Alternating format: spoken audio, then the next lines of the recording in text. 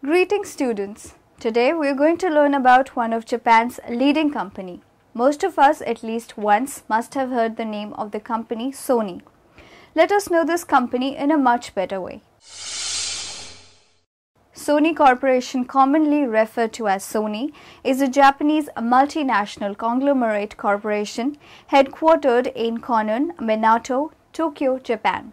Its diversified business is primarily focused on the electronics, game, entertainment and financial services sector.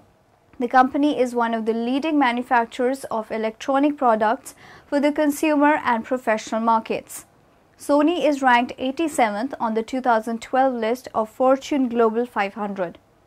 Sony Corporation is the electronics business unit and the parent company of the Sony Group, which is engaged in business through its four operating segments: electronics, including video games, network services and medical business, motion pictures, music and financial services. These make Sony one of the most comprehensive entertainment companies in the world.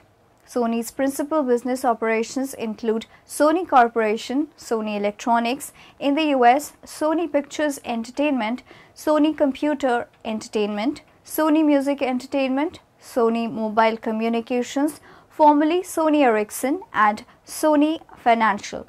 Sony is among the worldwide top 20 semiconductor sales leaders and third largest television manufacturer in the world after Samsung Electronics and LG Electronics. Sony found its beginning in the wake of World War II. In 1946, Masaru Ibuka started an electronics shop in a department store building in Tokyo. The company had $530 in capital and a total of 8 employees. The next year, he was joined by his colleague Akio Morita, and they founded a company called Tokyo Tsushin Kogyo Tokyo Telecommunications Engineering Corporations. The company built Japan's first tape recorder called Type G. In 1958, the company name was changed to Sony. In the early 1950s, Ibuka traveled in the United States and heard about Bell Labs' invention of the transistor. He convinced Bell to license the transistor technology to his Japanese company for use in communications. Ibuka's company made the first commercially successful transistor radios. According to Schiffer, Sony's TR-63 radio cracked open the US market and launched the new industry of consumer microelectronics. By the mid-1950s, American teens had begun buying portable transistor radios in huge numbers, helping to propel the fledgling industry from an estimated 1 lakh units in 1955 to 5 million units by the end of 1968. Despite some successes, the company faced continued struggles in the mid to late 2000s. It became known for its stagnancy with a fading brand name. In 2012, Kazuo Hirai was promoted to president and CEO, replacing Sir Howard Stringer.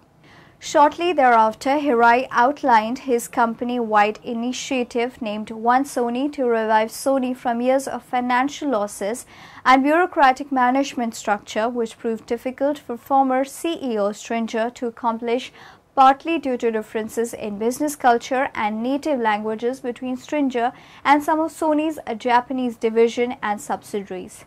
Hirai outlined 3 major areas of focus for Sony's electronics business, which include imaging, technology, gaming and mobile technology, as well as a focus on reducing the major losses from the television business. When Tokyo Tsushin Kogyo was looking for a Romanized name to use to market themselves, they strongly considered using their initial TTK. The primary reason they did not is that the railway company Tokyo Kyoki was known as TKK. The company occasionally used acronym Totsuko in Japan. That during his visit to the United States, Morita discovered that Americans had trouble pronouncing that name. Another early name that was tried out for a while was Tokyo Teletech, until Akio Morita discovered that there was an American company already using Teletech as a brand name. The name Sony was chosen for the brand as a mix of 2 words. One was the Latin word sonus, which is the root of sonic and sound, and the other was Sony, a familiar term used in 1950s America to call a boy. The first Sony branded product, the TR-55 transistor radio, appeared in 1955, but the company name did not change to Sony until January 1958. At the time of the change, it was extremely unusual for a Japanese company to use Roman letters to spell its name instead of writing it in kanji. The move was not without opposition. TTK's principal bank at the time, Mitsui, had strong feelings about the name. They pushed for a name such as Sony Electronic Industries or Sony Teletech. Akio Morita was firm, however, as he did not want the company named tied to any particular industry. Eventually, both Ibuka and Mitsui Bank's chairman gave their approval. Sony has historically been notable for creating its own in-house standards for new recording and storage technologies instead of adopting those of other manufacturers and standards bodies. Sony, either alone or with partners, has introduced several of the most popular recording formats, including the floppy disk, compact disc, the Blu-ray disc. Sony offers a number of products in a variety of product lines around the world. Sony has developed a music playing robot called a Rolly, dog-shaped robots called AIBO, and a humanoid robot called QRIO. As of 1st April 2012, Sony is organized into the following business segments: imaging products and solutions, IP&S, game, mobile products and communications, MP&C, home entertainment and sound, HE&S, devices, pictures, music, financial services and all other. The network and medical businesses are included in the all other.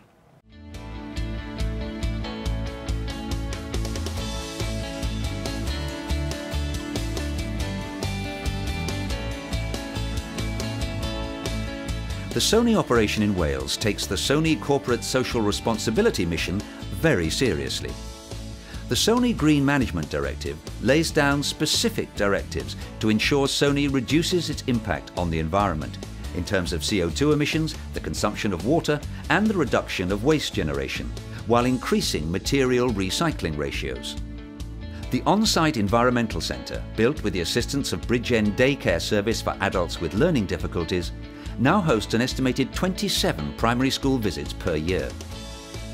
The Sony UK Technology Centre is constantly aware of its role in the local community and encourages the use of its facilities by schools and local groups, including regular tours of its manufacturing facility, inspiring the next generation.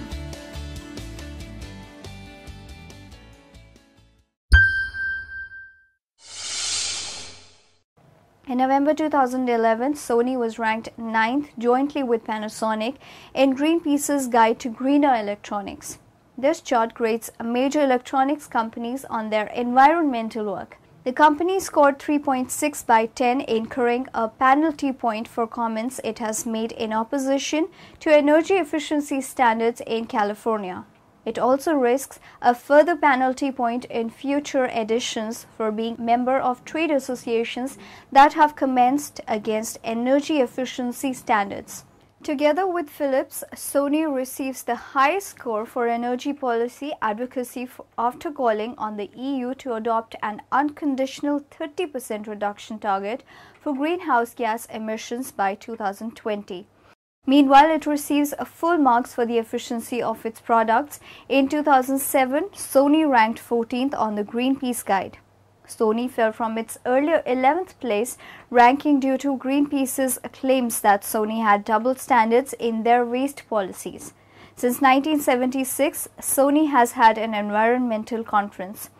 Sony's policies address their effects on global warming, the environmental and resources. They are taking steps to reduce the amount of greenhouse gases that they put out, as well as regulating the products they get from their suppliers in a process that they call green procurement.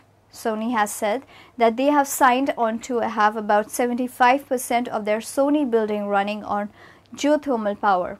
The Sony Take Back recycling program allowed consumers to recycle the electronics products that they buy from Sony by taking them to e-cycle recycling drop-off points around the US. The company has also developed a bio battery that runs on sugars and carbohydrates that works similarly to the way living creatures work. This is the most powerful small bio battery to date.